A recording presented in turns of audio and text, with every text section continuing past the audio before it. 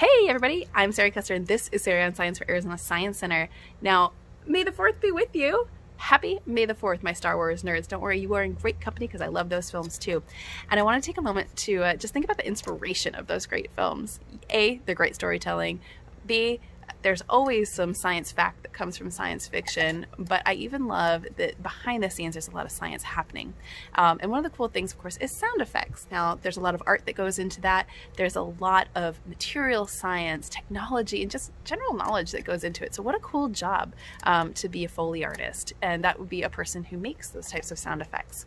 Now, Ben Burtt, who was one of the main sound individuals on the original films, was responsible for making some of the most iconic sounds we know today, and one of those being blaster sounds.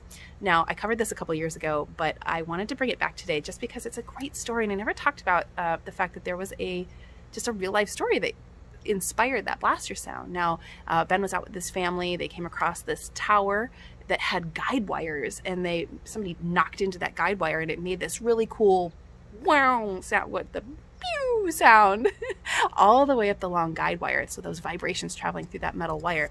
And he went, "Whoa, that sounds like a laser blaster," and remembered that and brought it into the conversation when it was time to think about how to make a blaster sound. Now, I don't know about you, but I don't have any towers near me where I can go knock on the guide wires and hear that sound, but I do have a slinky and a cup, and we can get pretty close to recreating that sound at home.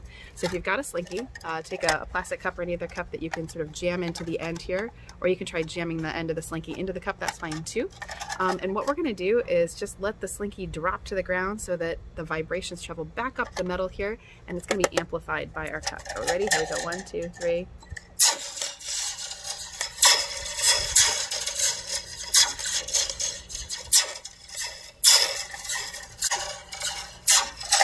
Isn't that great? I love that sound. Now, I want you to give it a try at home. Take a video of yourself, send it to me so I can see it, or try some other great sounds and see what you can recreate.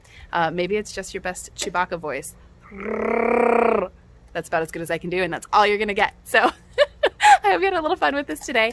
Thanks for joining me with a little Sari on Science. If you want more science, of course, you can go online to azscience.org for demonstrations, activities, videos, and so much more.